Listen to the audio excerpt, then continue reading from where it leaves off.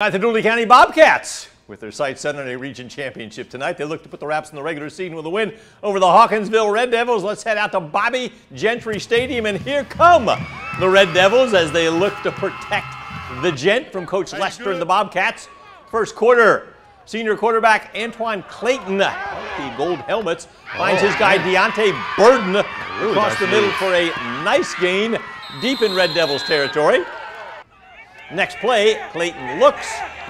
Burden again. Oh! Nice catch. High ball. Jukes a guy. High point. Speeds past a group of defenders and got in. He just wants it. The Bobcats get the game's first score. 7-0. Do your dance. Put it on. Bobcats here Hawkinsville, 4th and 11, but they go for the fake.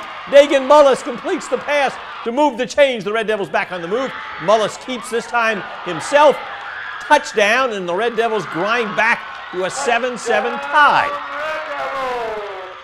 I do like the lights now. Oh, man. A little more than 2 minutes remaining in the half. Antoine Clayton, calm in the pocket, delivers a nice pass to the end zone for, you guessed it, Deontay Burden, as they hook up for their second score of the half. Dooley retakes the lead. A minute left in the half.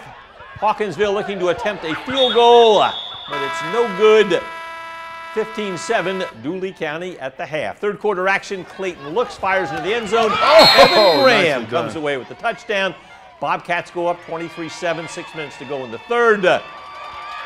Yeah, FFN scoreboard. Could Hawkinsville come back? They got close. Dooley. They get